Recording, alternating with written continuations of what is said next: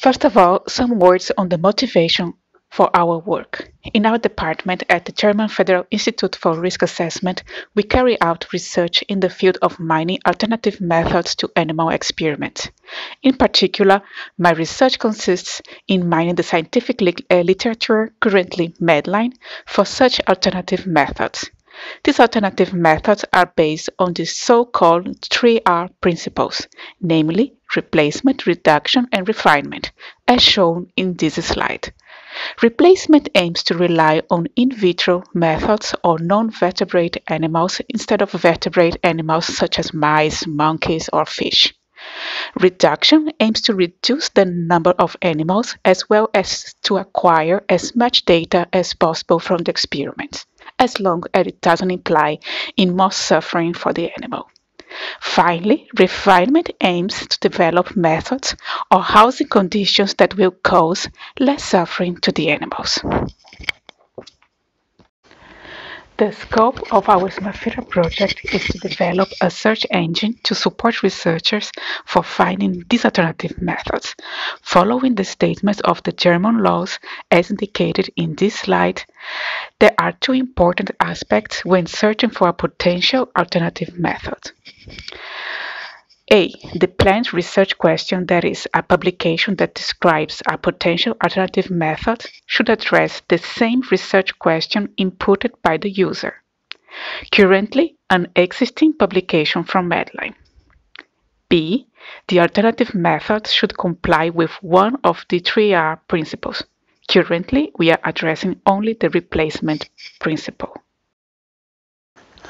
As an example of an input document in our system, I show the research question addressed by the publication, aspect A, that is, mutation in a particular gene that could cause Parkinson's disease. Given this publication that describes an animal experiment on mice, as indicated by B, the researcher might wonder whether there is already an alternative method for evaluating this same research question.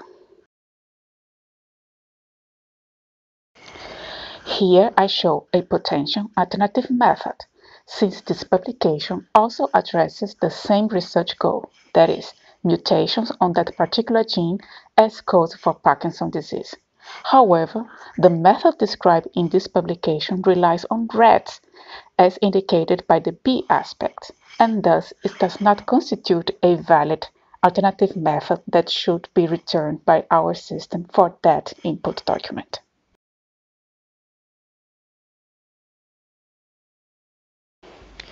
Here I show another potential alternative method, since this publication also addresses the same research goal, again, mutation in that particular gene as cause for Parkinson's disease. But this time the proposed method relies on C. elegans, worms, which is a species not protected by the European or the German laws, and thus a valid alternative method to the input publication. In order to mine this publication, I developed a workflow that relies on various resources and tools. As shown on the left, we are annotating a corpus for the identification of the methods for training test classification methods. This addresses the aspect B. We are also building some use cases to address the aspect A with respect to matching similar research questions. Some of these use cases have been already used for evaluation in a work that we published last year. Please check reference 1 below.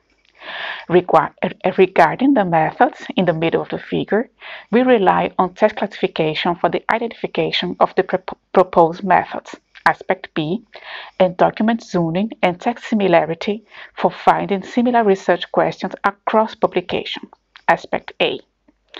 As for the external resources, as shown on the right, we rely on Medline for a preselection of similar documents.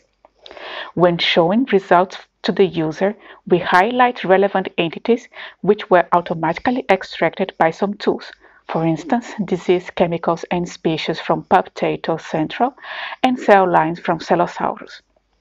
Finally, I'll refer to our use of PubAnnotation ecosystem in the next slides. Regarding our integration with PubAnnotation, we store the discourse annotation or zones such as background, methods, results, etc. These were either automatically extracted by argument side tool or are the original ones provided by Medline. We store them in two separate repositories. We use text AE to highlight annotations retrieved from PubData Central. Prior previous real-time align them in PubAnnotation. We are currently trying pub dictionaries for the extraction of cell lines contained in Cellosaurus. We created a dictionary in pub dictionaries as shown on the left and an annotator in PubAnnotation as shown on the right. However, we still have some issues with respect to the precision of the detected entities since many false positives are usually detected. Finally, there are some issues that we would still like to either discuss or collaborate with the PubAnnotation team. Queries to PubAnnotation still take some time, given that we need to query up to 200 publications on real time. Thus, we would like to discuss solutions to speed up this process, such as parallelization of our queries or retrieval of multiple publications in a single query. Further, we would like to suggest support for document-level annotations, which is actually a feature not supported by many annotation tools, as we recently noticed while preparing a survey on annotation tools. Please check reference 2 below. Finally, PubAnnotation provides built-in annotators for some services, and having one for the recently released PubData Central would release us of query an additional resource and align them on real time. That's all for now.